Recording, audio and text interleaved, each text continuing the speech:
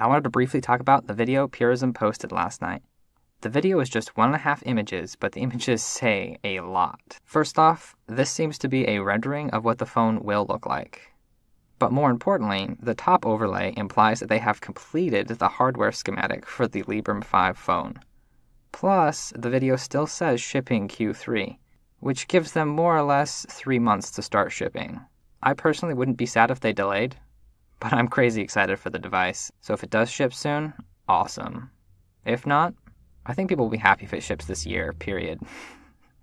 Shifting gears a little bit, so looking back at 2017, some of the early articles that got me excited for the dev kit said that it would be able to run a variety of different distributions. As everybody knows, OpenSuSE is the shiny green star of Linux distros. It has the best battery performance and the coolest package manager. Oh no, Swiper, no swiping. Okay, it's pronounced zipper, but I had a customer once call it that back when I did SUSE Linux support at Novell, so it's not hard to tell that I prefer OpenSuSE. It's not that I don't like Debian. In fact, I would say Debian is my second favorite distro. PureOS being Debian-based is actually a good thing in my eyes. That doesn't mean, though, that I don't want to see OpenSuSE running on the Librem 5. First off, this is a prime example of hacking shit together. This is not a way to start an official port of OpenSuSE. Step 1, solder some shit to your dev board. Big shout out to my roommate. Thank you for doing the soldering for me. You only need to solder RX, TX, and ground. Next, we flash the dev kit with whatever the latest image is, but including the options --dir and --skip cleanup. This leaves behind the devkit.image file. Next, go to OpenSuSE's website and download the latest ARM64 build of Tumbleweed. I went with the Just Enough OS root file system.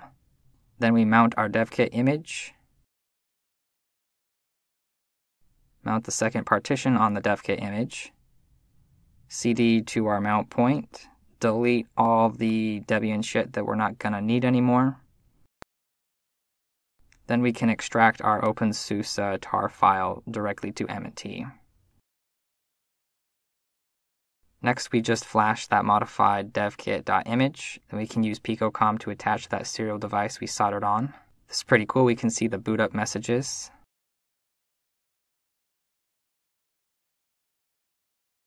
As you can see, not all of the services start up well. It does get stuck on the network, but do note my dev kit has a broken Ethernet port, so that could be the issue here.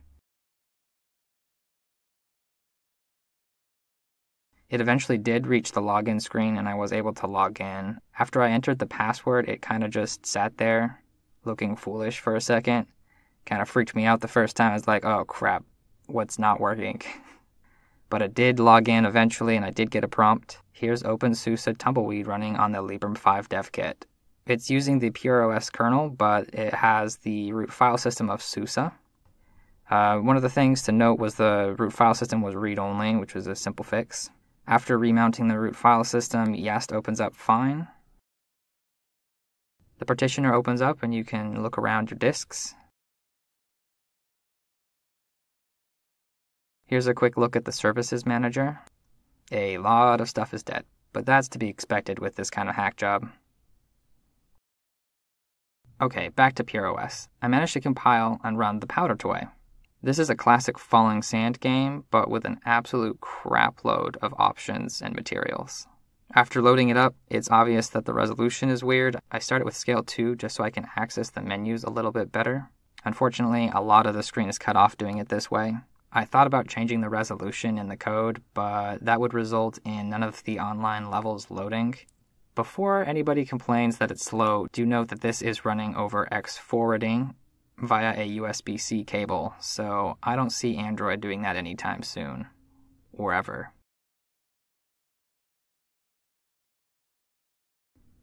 Anyway, thanks for watching. Bye.